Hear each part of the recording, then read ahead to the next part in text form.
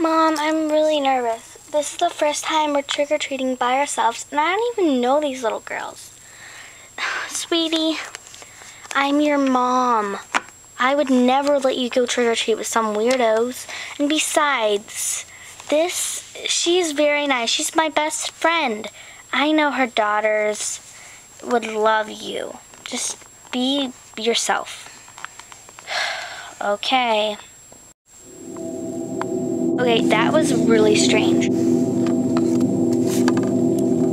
Happy Halloween. Something isn't right.